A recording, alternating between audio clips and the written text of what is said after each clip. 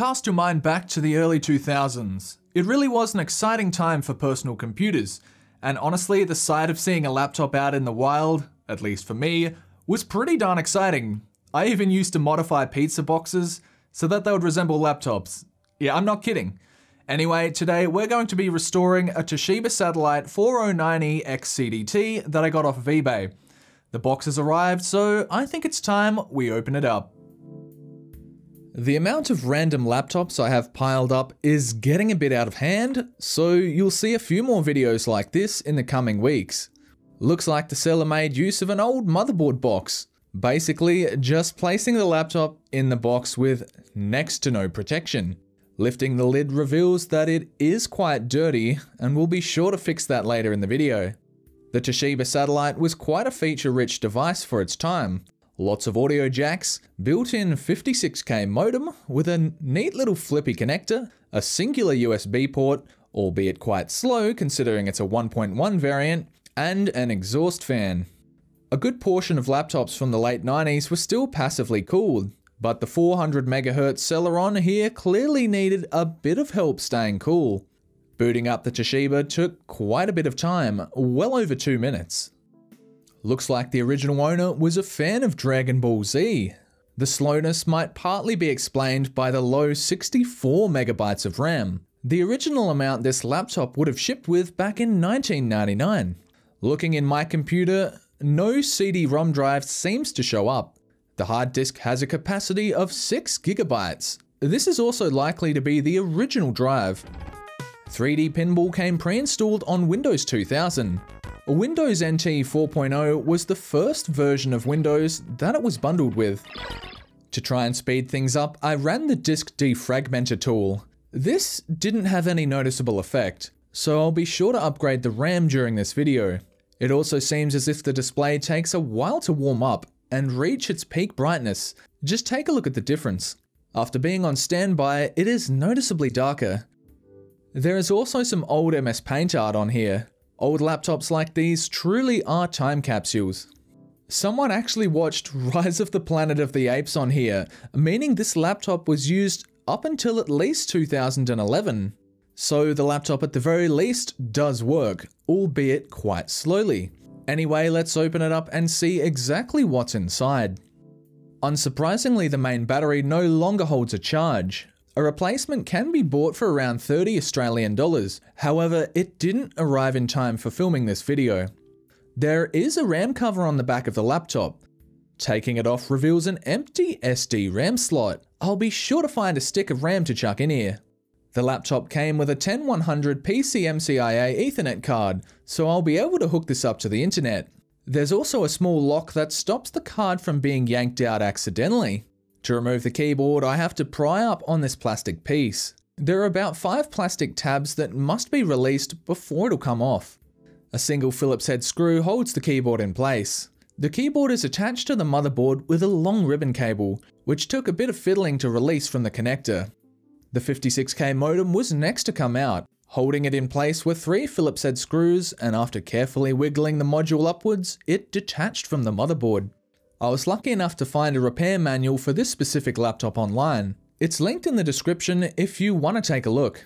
I also detached the speakers and display cables that were connected to the motherboard. Flipping it over, I removed the last of the screws holding the casing together. The process so far has been pretty easy, aside from the nut holding the hard disk screw in place breaking off, making it a bit difficult to remove. Now the top half can finally be removed. Before we see what's inside this old laptop, I'd like to tell you that GameFun365 reached out to sponsor this video. Product keys for games and applications can be quite expensive, but with GameFun365, they don't have to be. They've got great prices on keys that work globally for Windows 10 to Microsoft Office and many more. Oh, and if you use the coupon code P20, you get a further 20% off your order. Links are in the description below if you want to find out more. This is what the internals of the laptop look like. The processor and heatsink are on a daughter board that connect directly to the motherboard, meaning you could technically replace this CPU. It's good to see that the capacitors don't appear to have bulged at all. I like the design internally. It's very modular with lots of easily removable parts. Now we can see why the screw holding the hard disk caddy in place wouldn't come out. To remove the screw, I gripped the nut with a pair of pliers. With all screws removed, I slid the IDE hard disk out. It's a 4200 RPM 6.4GB Toshiba hard drive. Removing the CPU heatsink was next. It looks like quite a solid piece of metal. With the fan unplugged, it came out quite easily. There are several metal fins next to the exhaust fan. I guess this helps with cooling. Laptop cooling has definitely come a long way. The CPU daughter board was also easy to remove. The 400MHz Celeron CPU was often sold in cheaper laptops alongside the mobile variant of the Pentium 2, usually clocked at the same speed. I'd remove the heatsink on here, but it's riveted in place, and I'd likely destroy it by accident. To remove the dust and debris that had built up inside the laptop, I gently brushed it down with a toothbrush. My trusty vacuum cleaner was used to suck it all up. Using some isopropyl alcohol, I cleaned out the exhaust vent. The single brushless fan wasn't all that clogged up, which was really good to see. The pair of stereo speakers also looked pretty serious in this laptop.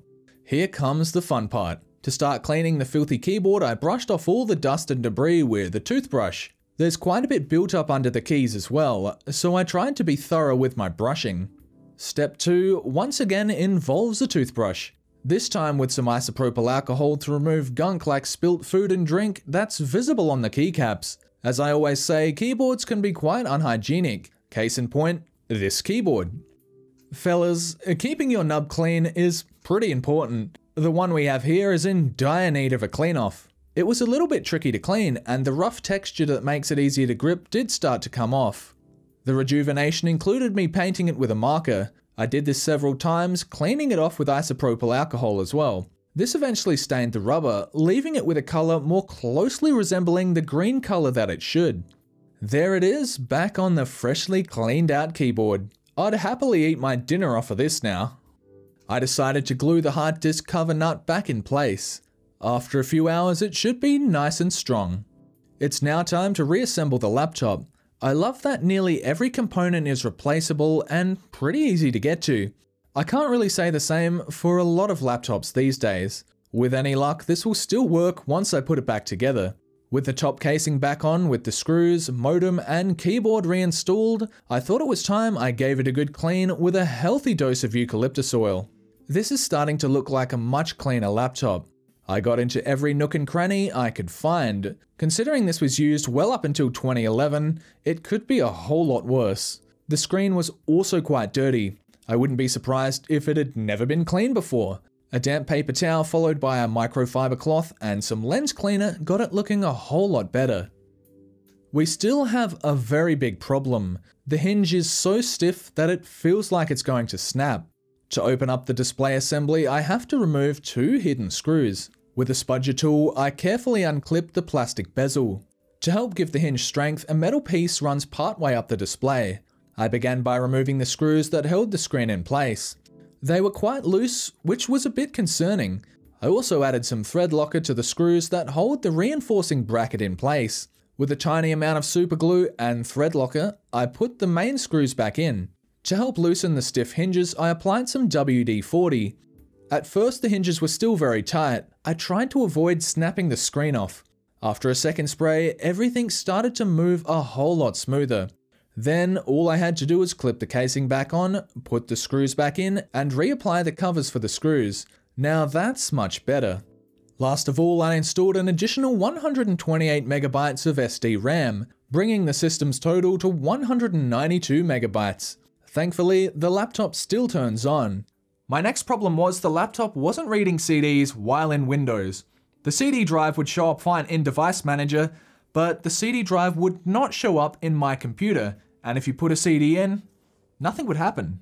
To rule out the possibility that the CD drive is at fault, I tried booting into Microsoft Windows XP, and it did so without any problems. Ultimately, I did try other fixes that were suggested to me, but none of them seemed to work. The next course of action was to reinstall Windows 2000. Creating the install CD was actually a lot more difficult than I thought it would be, as information on doing so was quite scarce, and I've left a link in the description below to the tutorial that I used. After a while, I put the product key in and finished the install. Now we've got a fresh install of Windows 2000. All the drivers seem to work and we've got internet connectivity. It's now been restored to its former glory. A bit of an improvement, I must say. So let's try out some games and see just what this laptop is capable of.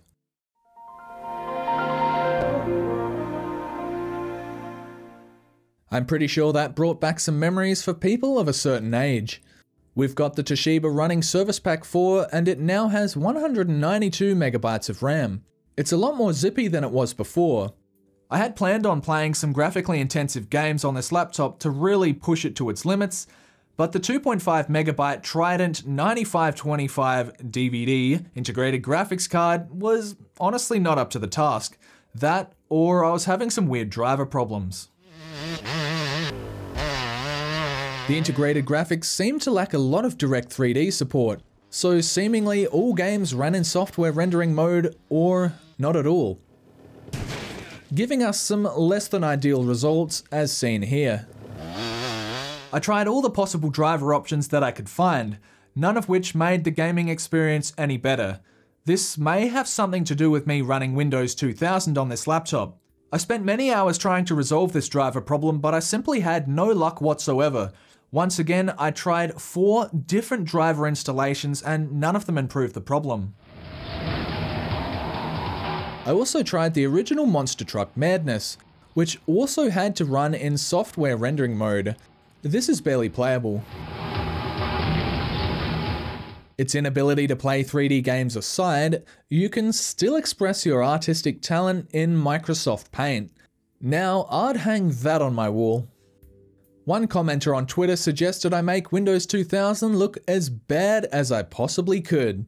Bright pink, Comic Sans, what more could a growing boy possibly need? The pre-installed version of Internet Explorer does work, but fails to load any web pages. I would have looked for a newer browser, but I simply ran out of time. Either way, we've got this really cool relic of the late 90s. Feature-rich and with a high-resolution 1024 by 768 display, this laptop back in 1999 was not cheap. A nearly identical model with a DVD drive cost a sizable $2,400 US. The inclusion of a pointing nub in place of a trackpad was very much of its time. I'm personally a big fan, and the keyboard on here feels great to type on. As a last-ditched effort, I thought I would try installing Windows XP. Although, I haven't actually filmed that part yet, so I'm going to let future me tell you how that turned out. Even with a newer driver set designed for Windows XP, 3D gaming wasn't any better. There were some bits of cosmetic damage I couldn't fix. I'll also be reinstalling Windows 2000 back on here. As a young boy, I always dreamed of owning a laptop like this. Well, maybe one that's slightly better for gaming. There's just something so appealing with the design of this laptop, and I'm very glad that I was able to restore it. Thank you very much for watching. I'm glad to finally have this video done and uploaded for all of you to see. There were a lot of hurdles I had to overcome, and I haven't exactly mentioned all of them in this video, but put it this way, some of them made me quite frustrated. Also, big thank you to all of the channel members that are supporting me monetarily on YouTube. If you've liked the video, feel free to leave a like, and if you want to see more, definitely consider subscribing. I'll see you in the next video.